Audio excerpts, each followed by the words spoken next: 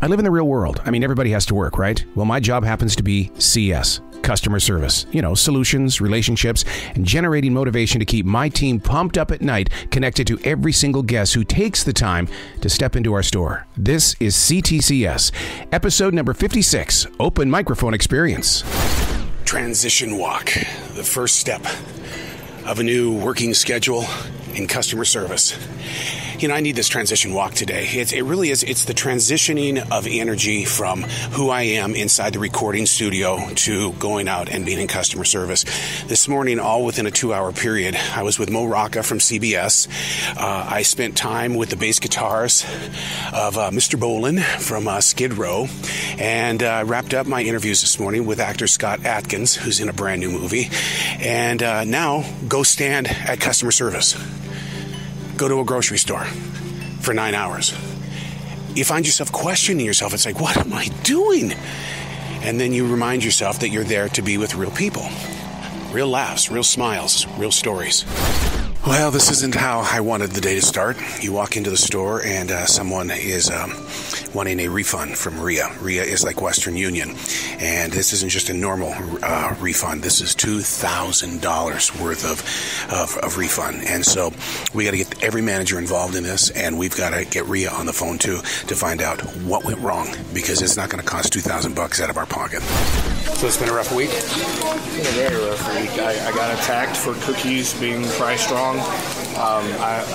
The gentleman came up front. I explained to him that the 12 count were the ones that were on sale. Right. And he jerked the cookies out of my hands, and I said, well, did you want a refund, or do you want to keep them? And he goes, well, of course I want a refund. So I issued him a refund. He walked back in the store 2 hours later. Wow. About the same cookies? No. I was standing up front bagging, and he walked behind me, and he goes, I wouldn't let them know about that sign because I know you don't care. And so I was like, okay, all right. And then the very next morning, a guy walks in with $500 or $600 in money orders, and he goes, I want to cash them. And I go, I'm sorry, we don't cash those here. We issue them. And I go, if you go to a bank or a check cashing place, they can help you there. And he goes, oh, okay, all right, thank you. And he left. And he walks back in 20 minutes later, and he slams them down the counter, and he goes, I want these cashed. He goes, I know you guys cash them. I've cashed them here before. And I said, no. I said, but we don't.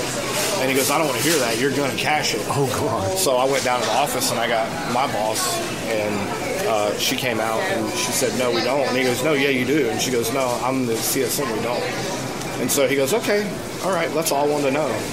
And he left, and then he sat in his car, and he got on the phone, and he said, I want you to know that prepare for a racial lawsuit.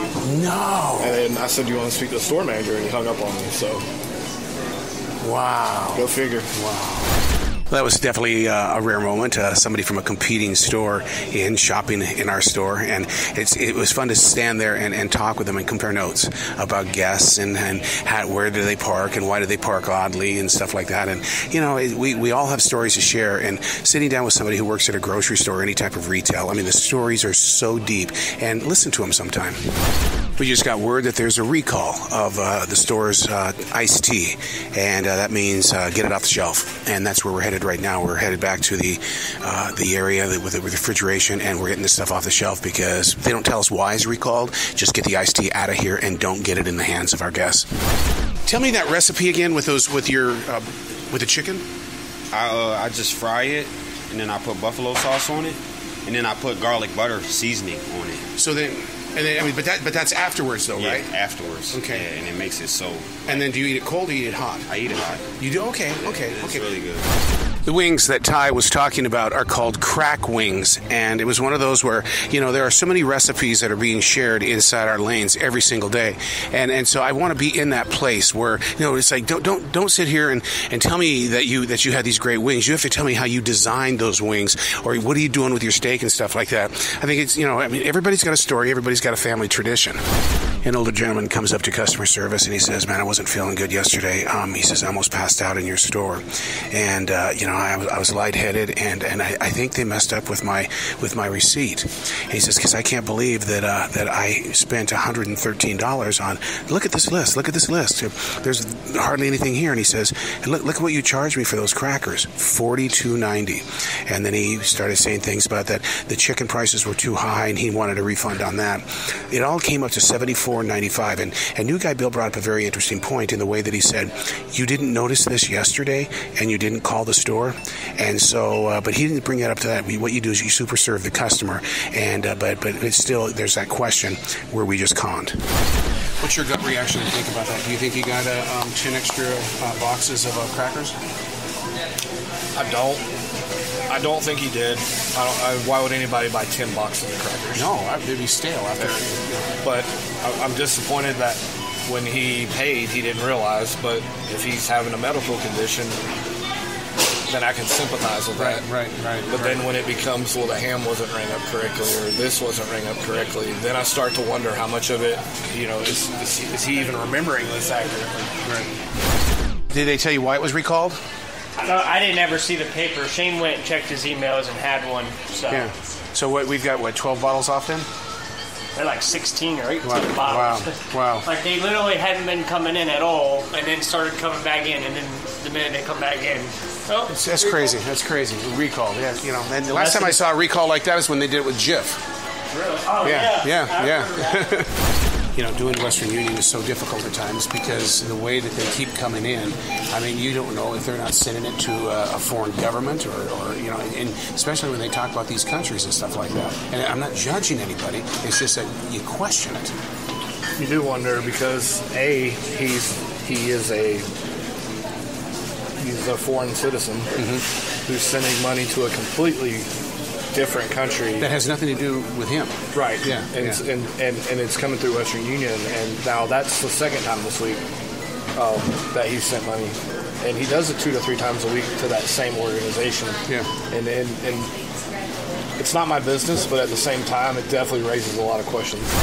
Transition walk, day number 2. Running way behind schedule. Had some really late meetings.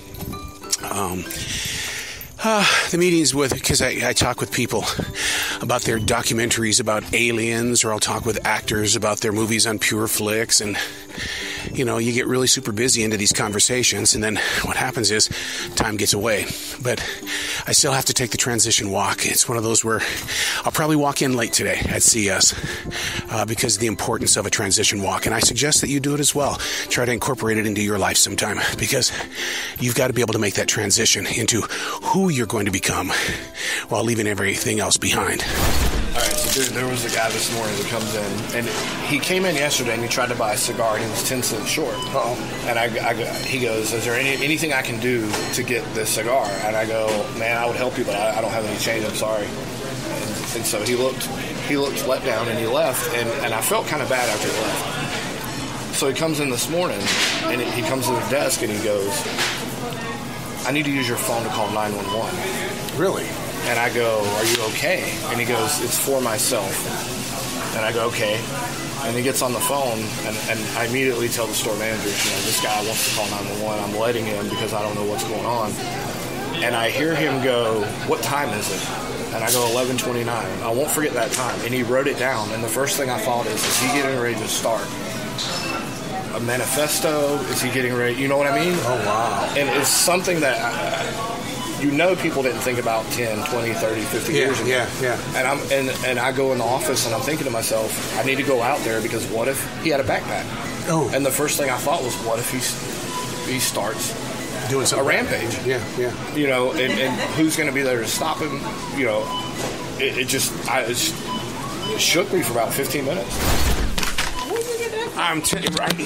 One time I didn't pick up a basket and I saw the lady run out. So I found this over there in the aisle. This absolutely has to be a theft that was about to happen. Okay, so what we're doing is we're calling the police at this time because the guy wants us to call the police. He's got a lot of food out there. He very calmly and peacefully put the food down on the ground. And he says he'll give it all back once the police come by to pick him up. So we're on 911 even as we speak. The same gentleman from this morning that said he needed help.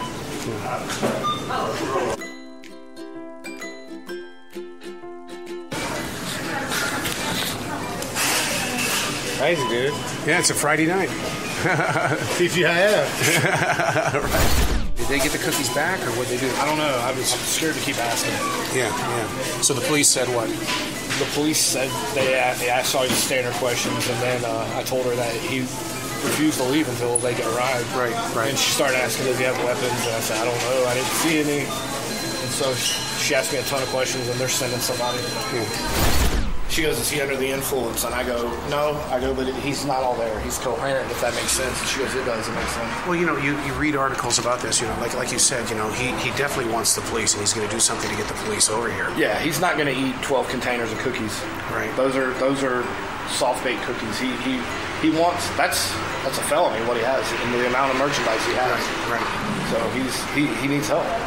Transition walk, day number 3. It'll be my final day this week in customer service. The reason why is because this time tomorrow, we're going to be preparing to be on a live stage, and I love that live performance. We were doing that well before I got into customer service. I've been on that tour, you could say, for 29 years or so. So I just got off the phone with my friend in Ukraine. We've got a podcast. It's American journalist in Ukraine, Joe Lindsley.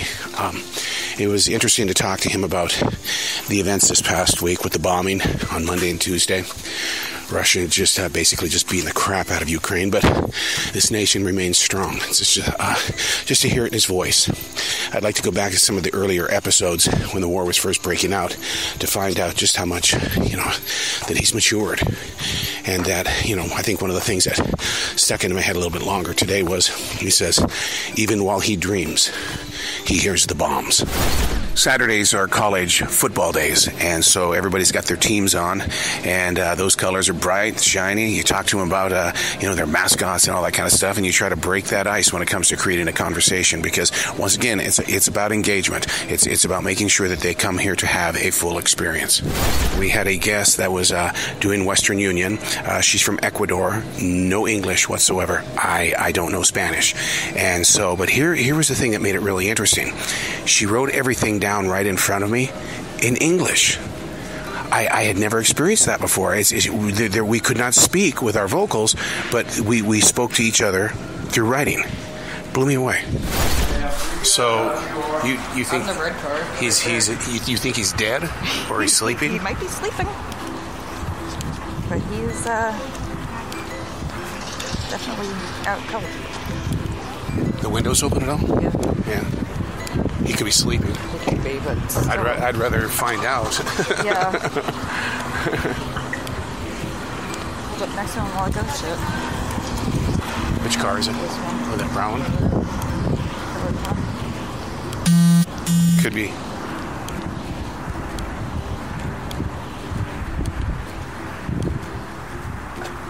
Hi, we're just checking on you, sir.